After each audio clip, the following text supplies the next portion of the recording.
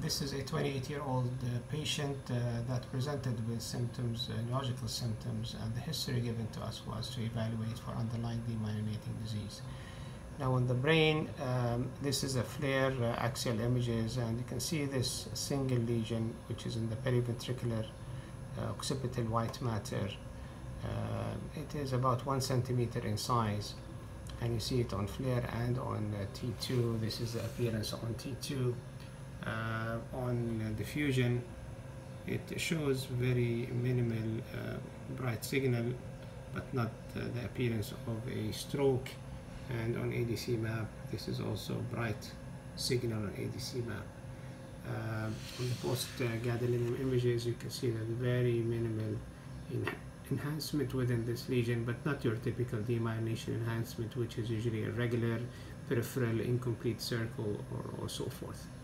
Now, in further assessment, you can see on these very thin cuts, double inversion recovery sequence that we use routinely for multiple sclerosis or for demyelination. You can see this beautiful asymmetry in the major hyperintensity in the left optic nerve.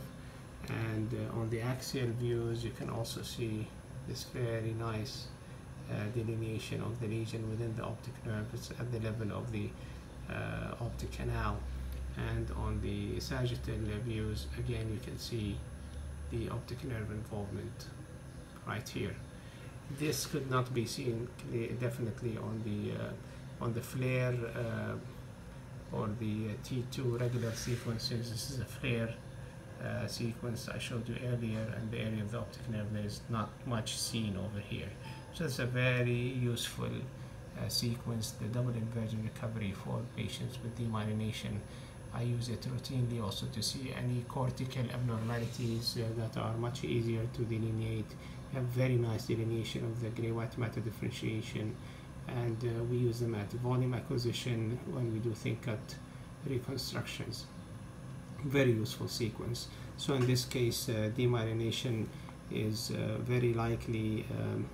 NMO should also be considered when you have optic nerve involvement without much brain involvement.